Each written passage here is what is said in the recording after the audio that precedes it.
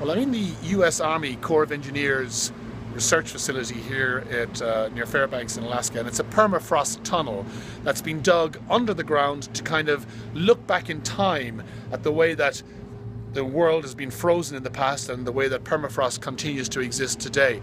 And this facility is a pretty amazing place. You've got pieces of animal bones sticking out of the wall, animals that died 10,000 years ago. You've also got really quite interesting pieces of grass. You can still see the color green in these grasses there, and they feel just like they're alive, even though they were being turned upside down here by the forces of nature maybe 10,000 years ago as well. The whole purpose of this particular research facility is to look at permafrost, to look at how it's shaped the Earth, how it's impacted the Earth, and what may happen in the future with permafrost in our current lifetimes. And one of the aspects here you can see the color here, the dark color of the ice, the permanently frozen ice here. It looks like kind of a mahogany shade, a mahogany style. And just above it is a layer of sand. And the engineers understand that to be an abrupt climate change that happened many, many thousand years ago.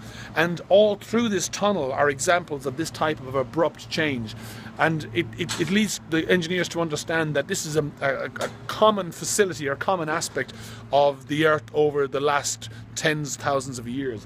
One of the other things they've looked at here is they've taken some ice samples from this particular point here, where some Japanese researchers took the samples back to their lab, and they were able to reawaken the bacteria that were in the actual ice samples, and they were 30,000 years old.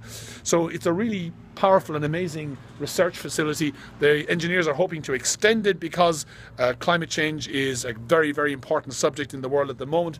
Permafrost has the capacity to release large amounts of carbon dioxide back into the system as well, and so we're trying to understand, and the engineers are trying to understand, just how that will impact on the world. Of course, one of the things that's very evident here is that it's really cold, but also rather smelly. It really reeks, and it is because of all the vegetation that's got its roots down here into the tunnel, and lots of that is dying, it's setting off carbon, and it pongs like old cheese, unfortunately.